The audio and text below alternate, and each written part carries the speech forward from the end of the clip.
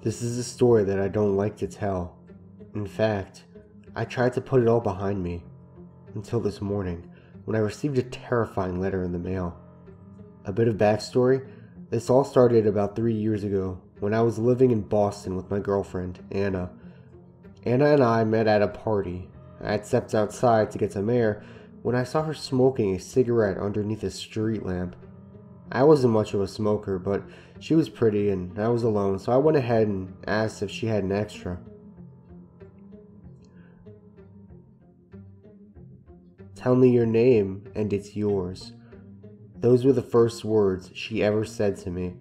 We moved in together a year later. Things went pretty well over the next few years. We both graduated from high school. She was a semester behind me.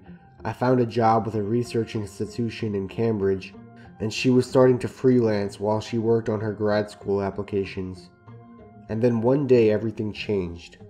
Anna was gone. It took a few minutes for me to realize it. I had just stepped out of the shower and was getting dressed in the bedroom. She had been in the next room watching TV on her laptop. I called out a question to her from the bedroom. No response. I didn't think much of it. Finishing putting on my clothes, I walked into the living room, and she was gone. The TV was still on. Her laptop was on the couch. I figured she must have stepped outside. Maybe she ran to the bodega for a pack of cigarettes or something to eat. Totally normal. I sent her a text. "Hey, where'd you go?" And made myself a tuna sandwich for lunch. It's funny how you remember certain details. A tuna sandwich. It took me about an hour to realize something was wrong. We had plans to meet up with some friends that afternoon, and it was nearly 2 p.m. now. She hadn't responded to my text, so I decided to give her a call. What happens next is something that I still don't understand, even years later.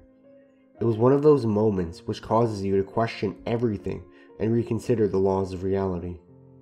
It terrifies me to think about it, but it's true, and this is how it happened. I called Anna's phone. Within a few seconds, it began to ring. I heard a vibration coming from across the room. I walked over and saw her cell phone sitting on the table. She must have forgotten it, I thought. As the call ended, I saw the previous text message I had sent her, still on red on her lock screen. Then I noticed that her other things were still in the apartment too. Her shoes, purse, phone, even the keys. I was so confused. I started to panic. I checked in the closets and underneath the bed. I looked out the window to see if she went down the street.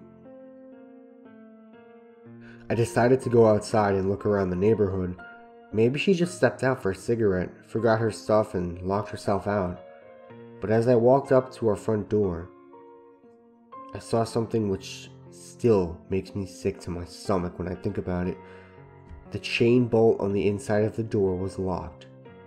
She never opened the door. We never found Anna.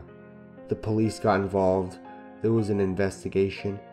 It was the worst experience of my life. My girlfriend had simply vanished and I had no way to explain it. The police had a hard time buying my story. There was no way in or out of the apartment besides the front door. And it was locked. She was gone. It just didn't add up. Since then, I've tried to move on with my life.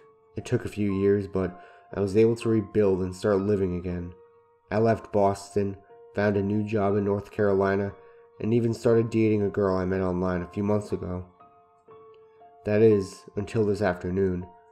I just got home a few hours ago. It had been a few days since I checked the mail. It's only bills these days, so I looked inside and found a large white envelope, and then I looked at the return address. The letter is from Anna. It's even got our old address on it. It's in her handwriting. I haven't opened it yet. I'm waiting on the police to arrive, so I'm not alone. I'm terrified to look inside.